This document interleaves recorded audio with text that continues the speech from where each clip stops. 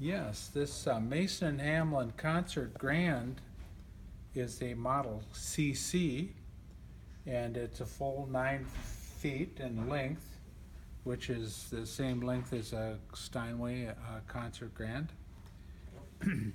It has some unique features that the Steinways don't have, and I'd like to point them out to you.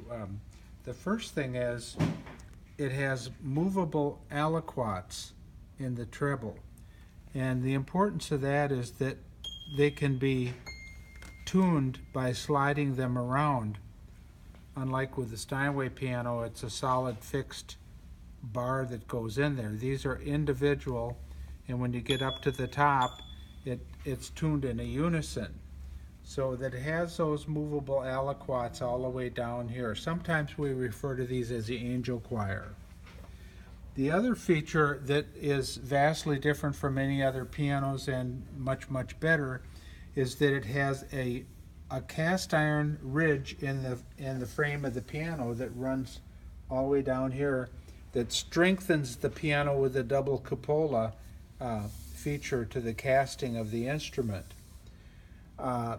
This is from 1914, and it is one of the finest pianos ever made in the world. It features genuine Brazilian rosewood damper heads, as you can see here. And the other thing is, underneath where the strings terminate, underneath the capo diastro bar, it has individual termination mounts, so that, and they're made of brass, and so it produces a rather very sweet sound that's very compatible with vocal music, and that's one of the reasons that many vocalists and sensitive musicians prefer the sound of it. Also, it has on this side the duplex system, as you can hear here, and the instrument has been fully restored to its original condition, including the lacquer case, the new pin block, the new sounding board, new hand-carved bridges, as well as a whole new action. And this instrument will give at least another 100 years of service to the church.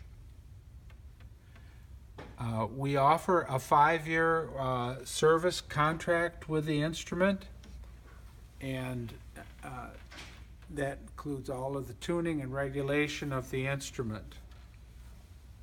As you can see here, the sounding board, we have the original Mason and Hamlin logo, and it has the Farley soundboard logo below it.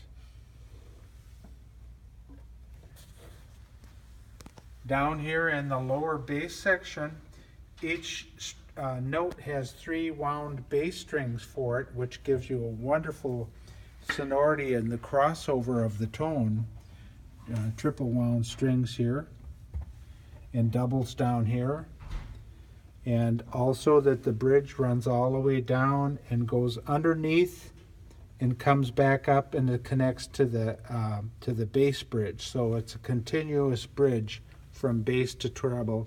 As you can see here, the mahogany laminations in the core of the bridge also give it a very special sustained sound to it.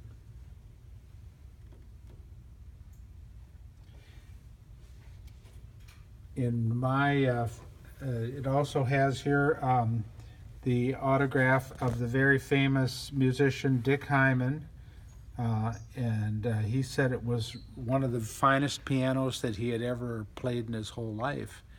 And he actually came out with a CD of this instrument, which is a wonderful tribute not only to such a fine instrument, but a fine instrument that's been very, very well restored meticulously to the original Mason and Hamlin specifications.